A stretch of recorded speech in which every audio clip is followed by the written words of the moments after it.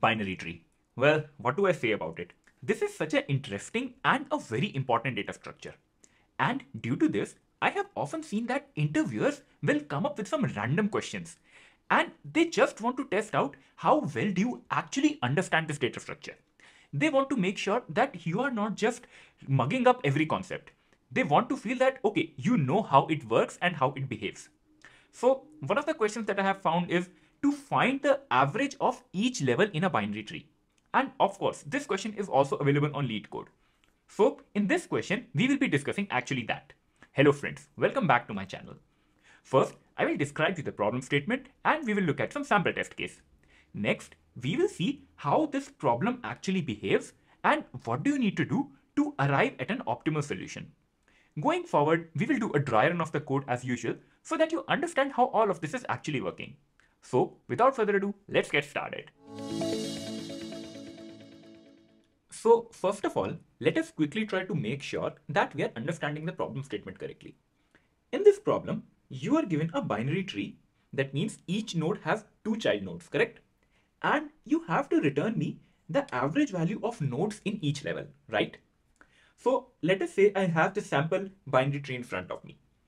The only thing you need to know is what is actually a level.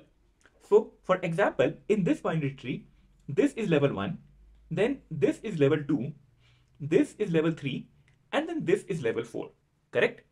And what you need to tell me is what is the average value of the integers at each of these levels. So for example, at level 1, you only have one value, right? So the average value would be 2 divided by 1 and that is 2, correct? If we go on to level 2, you have two elements, 8 and 4, right? So the average value would be 8 plus 4 divided by 2, right? And that will give you 6, correct? Similarly, you have the third level and the values are 3, 7 and 1. So that would be 11 divided by 3 and that is equal to 3.6. And last, you only have one node and that is 6, correct? So the average value for level 4 would be 6 divided by 1 and that is equal to 6. So you can see that all of these values are the average values at each level, correct? In this question, you just have to return a list of all of these values in a double representation. So when you would return the result, it would look something like this, right? And this will be your answer. Now, if the problem statement is clear to you and you want to try it out on your own, that's perfect.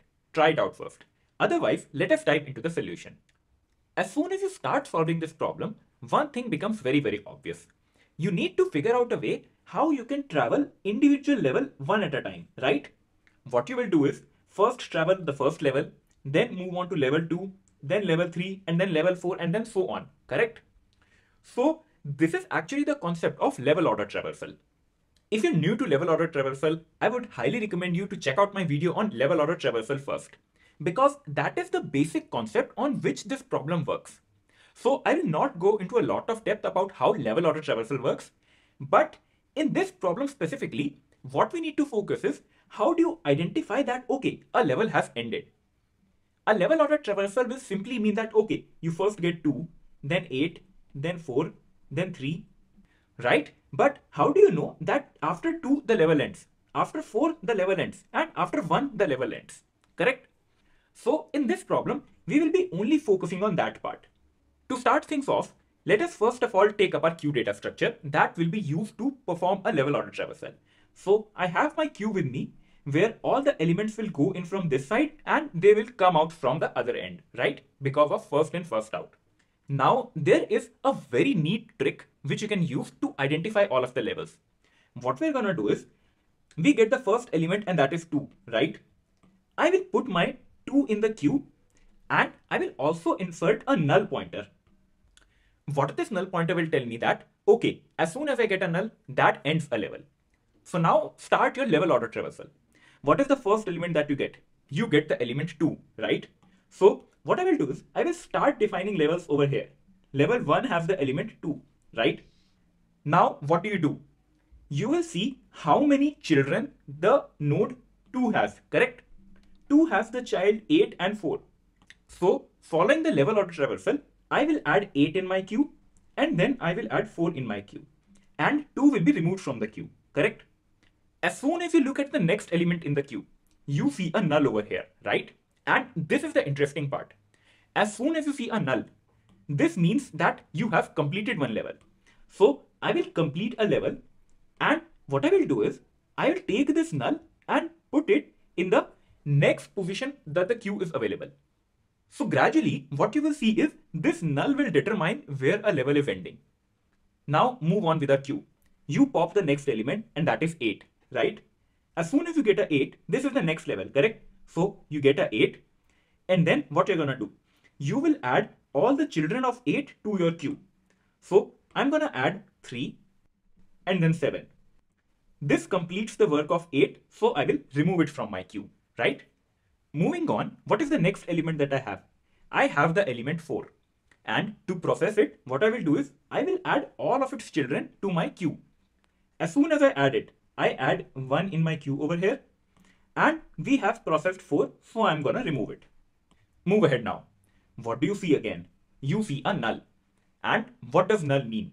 A null simply means that a level has been completed. So you can see level 2 has also been completed. What I will do now is I will take this null and put it in the next element of the queue, right? So now you can see how this process will follow along, right? In the next iteration, I will get a 3. So this will tell me level 3, and I will get 3, 7, and 1 over here. And then eventually, when all of these elements have been popped out, I am left with a null again. And this null will once again define the end of level 3. Try to work out how 6 will go into level 4 on your own. Do it as an exercise and you will understand how this is working. So now you can start to see how things are becoming easy. You are getting all of the individual levels one by one, right? All you need to do is just keep on adding all of these elements and then you can simply get the average. Based on this logic, let us quickly do a dry run of the code and see how all of this is actually working in action. On the left side of your screen, you have the actual code to implement this solution. And on the right, I have this same sample binary tree with me, and we will try to perform a level order traversal to get the average of all levels, right? Oh, and by the way, this complete code and its test cases are also available on my GitHub profile. You can find the link in the description below. Moving on with our implementation, what is the first thing that we do? First of all, we create a level queue. So in this queue, we will store all the elements one by one. And what is the first thing that we do? First of all, we add the root node and also add a null, because root is the only node which will always have one level, correct? So I have 2 and a null in my queue, correct?